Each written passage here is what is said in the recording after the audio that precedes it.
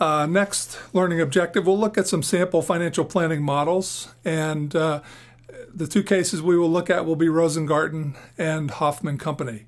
And we'll actually go through a couple examples here of how they actually build their income statement for at least the first few years, and you'll get the gist of it after we do year one and year two. Now, year one will be actual. In other words, that's last year's actual performance. It's in the bank. It's guaranteed. And then the future year forecast will be what we're trying to forecast based on the actual results we had last year.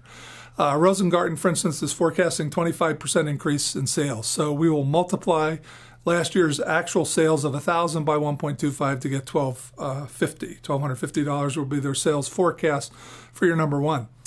We will assume that costs will go up with sales. And that's a very general, very general assumption that is not always true out there in the real world. We'll do this for this purpose of discussion. But yeah, as I said, if it's a 30-line income statement, each line item, cost of goods sold, SG&A, distribution expense, human resources, for instance, the accounting department, corporate services, interest expense, all of these line items on the income statement will have their own separate assumption. For this case, we're going to assume all costs go up with sales, and we'll follow that method using this percent of sales approach, which also translates very well.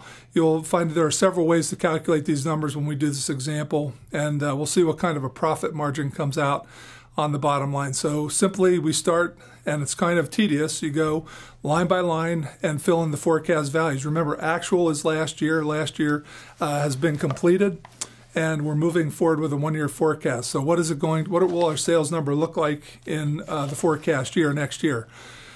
So simply we take the $1,000 sales figure, multiply by 1.25 and get $1,250. Okay, the other way to do that simply is take 25% of 1,000 and add it back to 1,000. Mathematically, it's the same thing. Cost last year were 80% of sales. Again, using this percent of sales approach, which is very, very valuable, we're going to forecast the next year's sales. So last year, costs were 80% of sales. This year, costs will be 80% of sales. So I take 80% of my new $1,250 sales figure, and I get $1,000 of cost this year. Again, that should represent 25% growth. So the alternate way of calculating it would be to take $800 times 1.25, and I should get $1,000.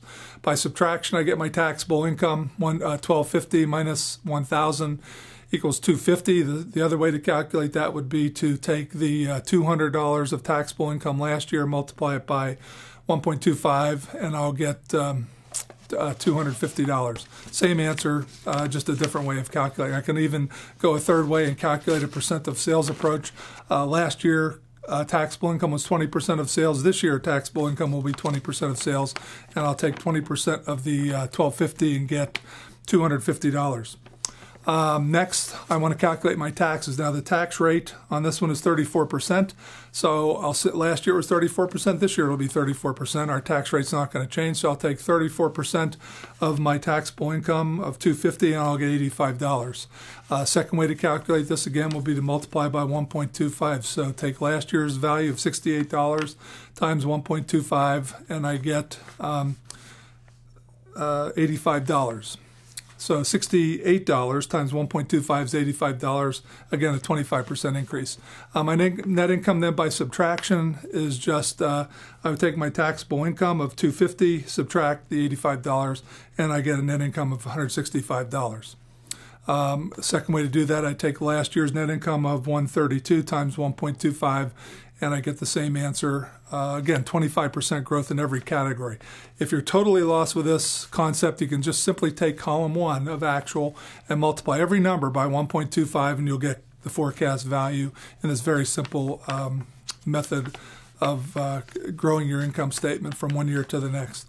I also have to address dividends and additions to retained earnings. Last year, dividends were 44, and additions to retained earnings were 88, totaling my 132 of net income. Again, there are two things I can do with my net income. I can keep it in retained earnings or plow it back into the company or give it away. And again, it's a management decision. So if you look at last year's actuals, we gave away at Rosengarten 1/3 and we kept 2/3. So let's do the same thing in the forecast year next year. So I'm going to keep 1/3 of the 165 and give away, I'm going to keep, 2/3 of the 165 and give away 1/3 once again. So in that case, I'll take 1/3 of 165 and I'll get 55 for dividends, and I'll keep 2/3 of the 165 and I will plow that back into the company, and that will be how I got the 110 addition to retained earnings. Again, the total has to be the total of the net income. So I'll add up dividends plus additions to retained earnings and get the total net income number. Going horizontally, these numbers should be 25% growth. So my new dividend number in forecast year should be 25% higher than my dividend number last year. Same thing with additions to retained earnings. My additions number should be 25% higher. The 110 should be 25% higher than last year's $88 figure. Now, the one number I need off of this income statement that I must circle and bring to the balance sheet is the additions to retained earnings. I'm going to close the books at the end of next year and put that into the retained earning account, as you learned in your accounting classes. So I circle that $110, I remember it, I lock in on it, and I bring it over to the balance sheet. So step 2, I then create my balance sheet. A couple of ratios we can calculate on the way in. My dividend payout ratio, as I said last time, was total dividends divided by net income, which was 1/3, and it's going to be 1/3 this year too. So last year it was 44 over 132. This year it's going to be 1/3 of my 165, or $55 will be my total dividend. So I'm going to keep my dividend payout ratio constant at 1/3. And my retention or plowback ratio, B, I'm going to keep it as the same as it was last year, and it will be 2/3. Obviously, these two must add up to 100% of your net income. On the balance sheet, we're going to say some things vary with sales, some things do not.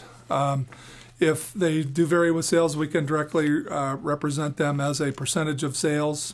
And if we don't, we just put NA, very simply, if they do not vary with sales. So in this case, we're going to say that assets vary with sales, accounts payable vary with sales, the rest of the debt accounts and the rest of the equity accounts do not. So very simply, looking at the balance sheet, then I move to forecast year, and I take my cash and my accounts receivable, my inventory as percentage of sales. Last year, the cash was 160, so that would represent 16% of sales. My accounts receivable will be 440, 44% of sales, and so on. So I just create a percent of sales number and just multiply that percentage times the new sales figure of 1250 in the forecast year. Another way to calculate my forecast year is to just multiply everything by 1.25. So to calculate my forecast cash, I take the 160 and just multiply by 1.25 to get 200. I take the 440 times 1.25 and I get 550, and so on down the list. At the very bottom, my $3,000 in total assets should be 25% higher than last year. So 3,000 times 1.25 should give me 3,750. So I have my left side of the balance sheet established, and then I move on to the right side. Last year in accounts payable were 300, and I multiply that by 1.25. I said accounts payable do grow in relation to sales, so I'm going to up them 25%, and the rest of the debt and equity accounts do not. So notes payable were 100, they're going to stay at 100. Long-term debt was 800, it's going to stay at 800. Common stock was 800, it's going to stay at 800. Retained earnings were 1,000, and it's going to stay at 1,000. The only thing we have to remember we circled that number on the prior sheet, and we're going to bring it into the balance sheet, and that's that 110 of retained earnings. So that 1,000 becomes 1,110, and then I simply add up my right side of the balance sheet, and I ask the question, does it total up to 3,750? So I take 375 plus 100 plus 800 plus 800 plus 1110, and I say, does that equal 3,750? And the answer is no. And I add them all up, I get 3,185. My balance sheet is out of balance. My assets do not equal my liabilities plus equity. I'm in trouble. I can't leave work. I have to balance that balance sheet. How do I do it? I plug it in. Why? It's got to be. The balance sheet must balance. So I have to ask myself, what is the plug? What is the external financing needed that I need to plug into this balance sheet to balance it out? And the answer in this case is $565. So if I plug 565 on the right side of the balance sheet, I get a balanced balance sheet, and all is happy, and now I can go home. My work is done for the day. This plug is called external financing needed. So if I simply plug in the 565, I will get a balanced balance sheet of 3750 on the left and 3750 on the right. One question might be, where do I plug it? And that can be answered by doing a little bit of analysis. What was my current ratio? Should I put some into current liabilities? Obviously, I'm going to plug this plug in the right side of the balance sheet. Do I put it into long-term debt? Do I want to sell stock? That could be very expensive. Can I increase my common stock account? In this example, we can see that the authors put some of the money into accounts payable, and they put some of the money into they put some into notes payable, $225 of the 565. So some went into notes payable and some went into long-term debt. About $340 went into long-term debt. So there's your 565, 225 into notes payable and 340 into long-term debt. Now the question is, what was our debt-to-equity ratio, long-term debt-to-equity ratio last year? What will our new long-term debt-to-equity ratio be this year? And did we make a good decision? What was our current ratio last year? And what will our current ratio be this year? So you can look at some numbers, and you can see that our current ratio was 3-to-1 last year, 1,200 divided by of current assets divided by 400 of current liabilities. What is it now? It's 1,500 over 700, so slightly over 2, where it used to be slightly right at 3. And we like to have at least a 2-to-1 current ratio, so it's okay, but we have to be careful with putting anything more into current liabilities. Also, long-term debt. Our long-term debt ratio, debt to equity, was 800 divided by 1,800, and now it is 1,140 divided by 1910, so it's going up, and that could be a danger signal. So we plug these numbers in responsibly, get management's approval, and move on with our future years 3, 4, and 5 of the plan.